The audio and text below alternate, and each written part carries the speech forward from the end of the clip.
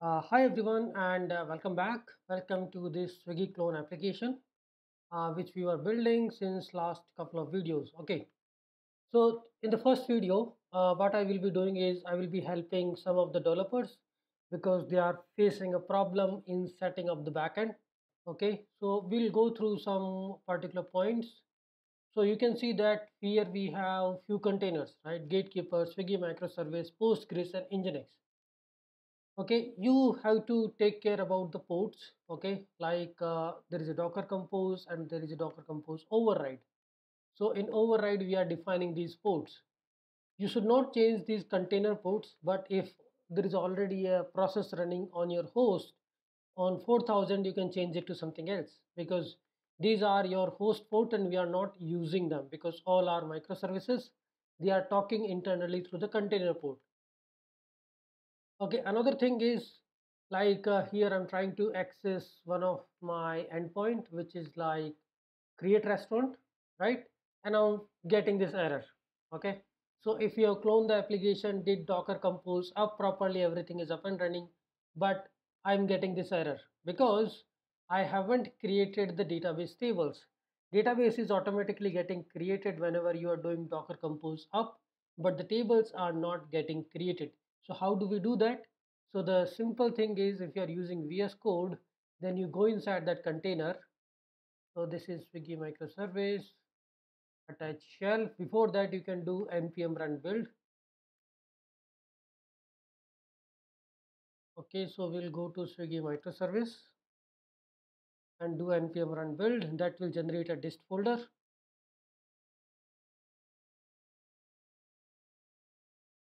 Okay, and then we will do docker compo. We will just get into this container and we will just do npm run db sync. Okay, this is a simple way, or you can actually create the migrations. Here we haven't created a migrations yet, but here in src folder we can create a migration folder, put all the SQL queries which are related to the table create, table update, all these things. Now we will go inside this container and we will do npm run db sync. That will help us to synchronize the entities with the database, and we will also check our environment file before doing that. Environment file should be proper 5432. Postgres is the container name. We are not using localhost and all because container is talking to the container. So npm run dbsync is using type orm CLI, looking inside the entities and going to create these tables for us. So these are the entities we have. This restaurant entity, okay, and we have the menu, address, and all these entities. This is a single microservice. So this should be able to create the tables for us, and then we can create restaurant and we can also get the list of restaurant. We have to create another endpoint in this API. So currently you see we have the restaurant and all. We are going to add one more API which is restaurant search. That will be searching based on a particular type. Okay, this is a vegetarian restaurant, non-vegetarian restaurant, exclusive, premium, different kind of restaurant, right? So we are just going to add the type, and here we can see the tables has been populated. Now if you wanted to see this database where it has created, right, what is the port and all the information, then you have to go here, check your Postgres port binding. So here is your Postgres. From your host machine you will be able to connect to this database using this port. So you can actually use any of your client to connect to the database, and then you just specify the username, password, host port. So I'm doing that.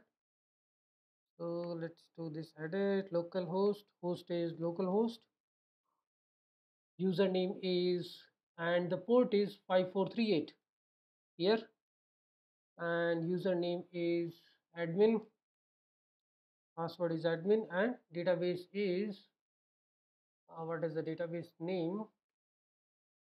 PostgreSDB is also admin. Okay,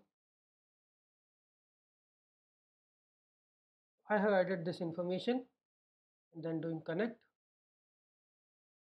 Yes, and I can see the database tables. Here we have this restaurant, and here we can see the type, all the database information, right? So this is our restaurant table. Now we will be creating, we will be doing a search, and we are going to show this data onto the UI. So I'm using post. Let's create some restaurants. One I have created. Now you just need to keep changing the name, and you can create few restaurant, and then we'll provide the search functionality so that we can do the search based on the type. Type is veg, it can be non-veg, it can be an enum attribute in the database table. So while creating, you should not be passing something garbage. Okay, so here we are sending type, all these things are getting saved. Now what we will do is we will try to add a filter. First of all, let's see the database table.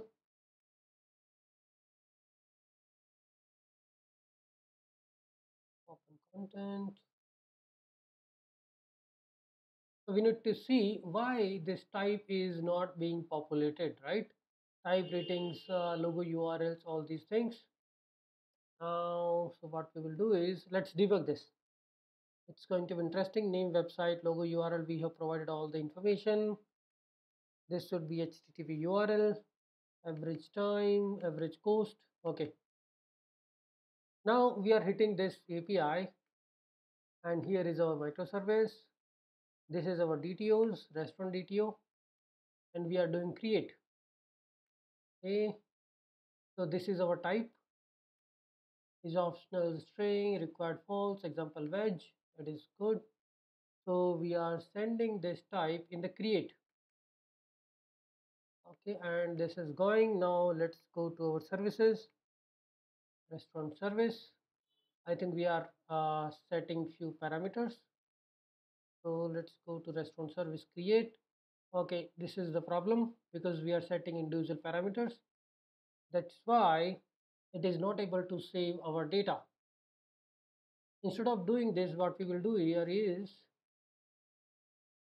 if this is existing restaurant, we will actually thread this.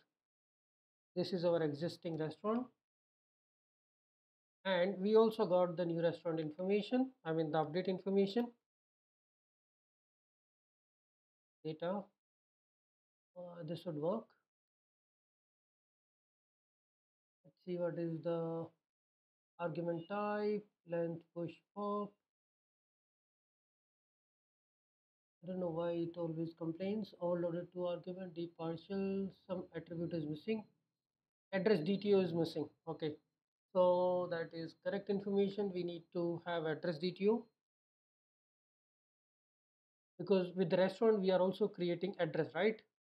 So with that, what we are going to do here is, first of all, let's add the type and all, then we will fix that.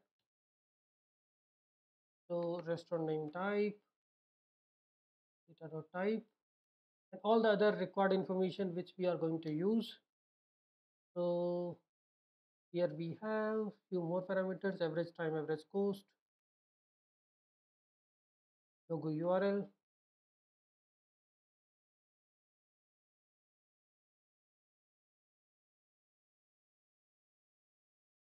We will set all these things, and then we will fix this address thing.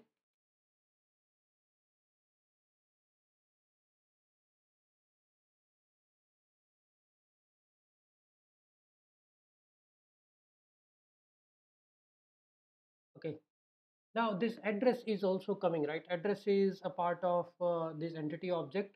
If you see this restaurant,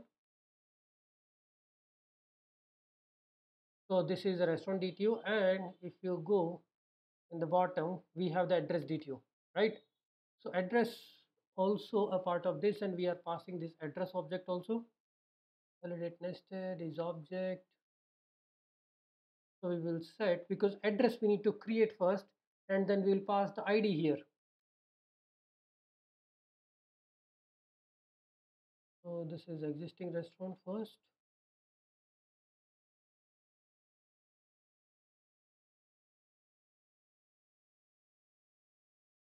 This is not the best approach. What we will do is we will create the restaurant and then we'll populate the address.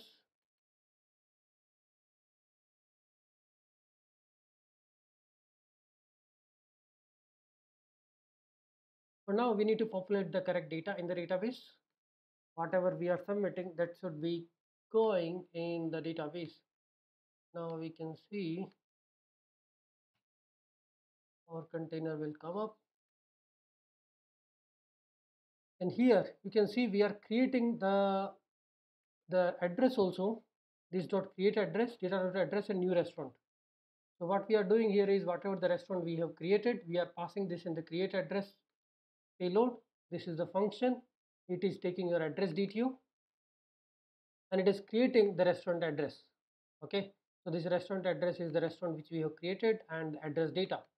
And address is also being created with the restaurant information. So we should be good. This is unnecessary variable. We can return directly from here.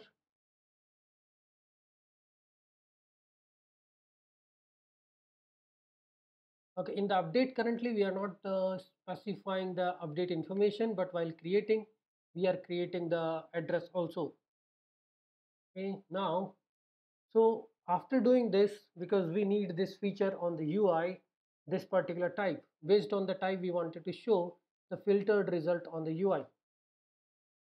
So we have all these different type of restaurant we need to list down, like premium, exclusive, veg, non-veg, Italian, Indian, South Indian, all these different types you can list down, right? So based on these, we need to write an API which will just filter out the results from the database. So we already have this API, we can modify this. There can be another API, we can write API v1 search and just pass all your parameters. And you can also do the pagination. Okay, give me 5 results, 10 results, or give me the restaurant based on this particular name or this particular type. Okay, so we will write one global search application, global search API, and that we will consume from our React component. Okay, so let's do that in the next video. Thanks everyone.